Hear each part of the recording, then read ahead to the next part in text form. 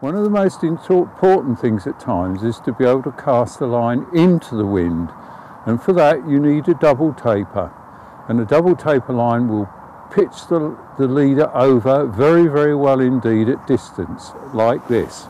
You need double haul, you cast low at the front, low, and then fire it out, and the line goes out, the leader turns over. I'll do that again just to show you. Remember, you're using a double taper line and your double haul is vital. So, shoot, low, go, and out she goes. I'll do that again. You need double haul with a double taper, and you cast low, low, and out she goes.